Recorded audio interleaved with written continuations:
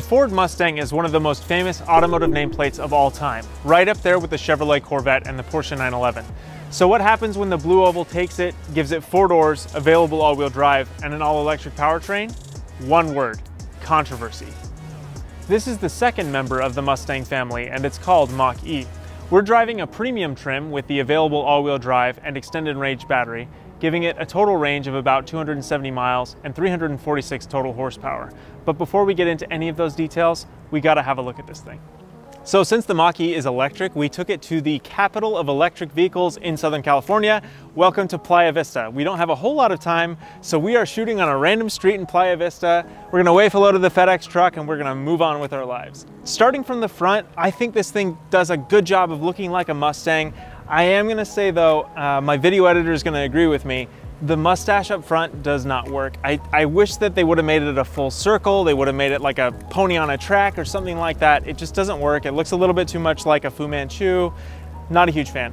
What I do love is these headlights. So if you look closely, you can see that there are 3 individual light elements that act as daytime running lights, and that's a very deliberate callback to the 3 elements on the back of the Mustang as well. Tri-bar headlights have been a signature for the Mustang ever since 1964, and this thing takes full advantage of that. Ford wanted to keep the side view of the Mach-E very simple and very clean. That's why you're not going to see too many pony emblems or anything like that. You do get a trim level down here. This is a Mach-E 4X. 4 means all-wheel drive, X means extended range battery. They also gave the Mach-E electric door handles. You press this button and a little plunger inside the door pops it open a little bit, and then you just pull with this little thumb handle and you're on the road. Weirdly, they didn't do the same in the rear because their market research suggested that people would press the button and use the side of the door to open it up anyway, so they gave the door a little rubber pad on the inside right here. I'm not gonna lie, I don't love the lack of symmetry. I think if there's a little handle on the front, there should be a little handle on the back, but there's no denying that it does give the thing slightly more of a coupe appearance than if it had door handles front and rear. Speaking of a coupe-like experience, the designers played a very good trick by painting the roof panel black and giving the thing a very strong body line that cuts down here. If you take a step back, you kind of think that the roof looks a little bit lower than it actually is if you're just looking at the body color element. It's a really clever visual trick that makes it look lower to the ground without actually sacrificing much in the way of interior space. This is arguably the Mach-E's most controversial angle. From the rear 3/4, there is no hiding that this is a hatchback, not a 2-door coupe. You do get some really lovely Mustang rear haunches over the rear wheels, but it's not quite enough to hide this thing's crossover styling. However, that pays off with the biggest cargo hold I can think of on any Mustang. There's a lot of space back here, and if you need even more, the load floor is adjustable. In addition to the space back here, this being an electric car, you also get a frunk. This is the cabin of the Mustang Mach-E, arguably the most modern interior that Ford has ever designed. At the center is a 15.5-inch vertically oriented touchscreen that handles all of the vehicle's secondary controls, and right in front of the driver is a 10.2-inch digital instrument cluster. Let's dig in a little bit deeper into the tech. This is the default view when you turn the car on, but if you want something different, you just tap your profile icon in the top of the screen. From there you can go to radio, you can go to Apple CarPlay. There's also built-in Waze navigation and a bunch of other features. You can dismiss this by either swiping up or tapping the icon right there. And then just like your smartphone, it also remembers the apps that you were using most recently and allows you to kind of switch back and forth between them immediately. If you really want to delve into the vehicle settings, all you do is you tap the little Mach-E icon in the top left corner. There you can change the drive modes. Right now it's in Unbridled, which is kind of a cheeky reference to the car's Mustang heritage. There's also Engage and Whisper. One of my favorite features is the one-pedal drive, which you can activate here.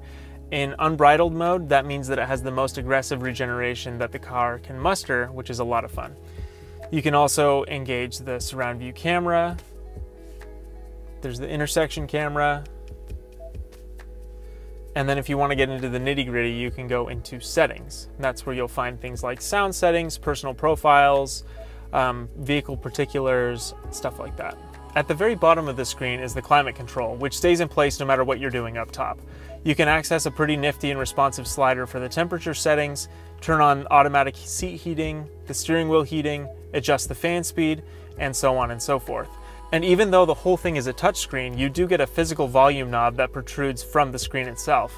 Speaking of volume, the Mustang Mach-E also gets an optional B&O Play soundbar in front of the front passenger, and if you squint a little bit, it looks like the twin cowl motif that you find on other Mustangs. The Mach-E doesn't get a head-up display, so all of the pertinent information is kept right in front of the driver in this digital instrument cluster.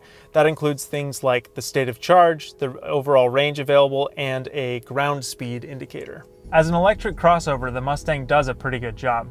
I really love the one-pedal driving, which means that you can just pretty much back off the accelerator as you're coming up to a stop, and the brake regen will step in to bring you to a full and complete stop without any intervention from the driver whatsoever. It's a really nice feature that definitely saves a lot of electricity.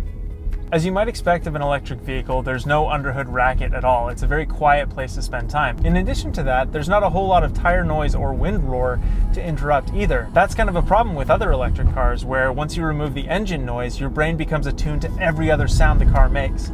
Not necessarily an issue in the Mustang though, which is a definite plus. There's also a lot of room. I'm 6 feet tall and I have plenty of space, and I can sit behind myself in the rear seat as well. It's a very comfortable, quiet interior, something that can't be said of every other electric car on the market, particularly the examples from Tesla. The other thing that this vehicle has in common with electric vehicles is lots and lots of torque. We're getting on the highway right now, no sweat, tons of power, very easy to access.